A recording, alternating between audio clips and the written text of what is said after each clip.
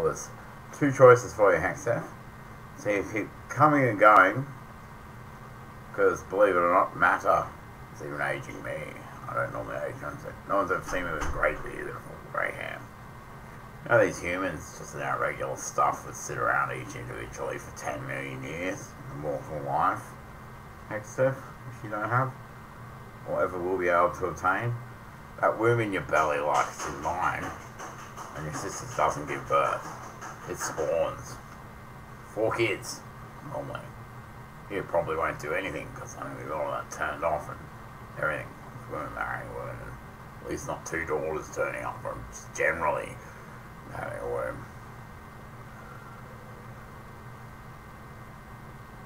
We all have dramatic properties, and yours a fruit case. Mine's a wild scent. That will make sense. Wildflowers from fruit. Fruits of the gods.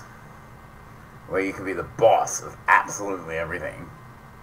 Seeming you and Pootie weren't actually registered on the ledger account, they wouldn't let me do this. But Pootie's got something it does. Because of cordiality, all 3 of us here were testing as twins, not me as your older sister.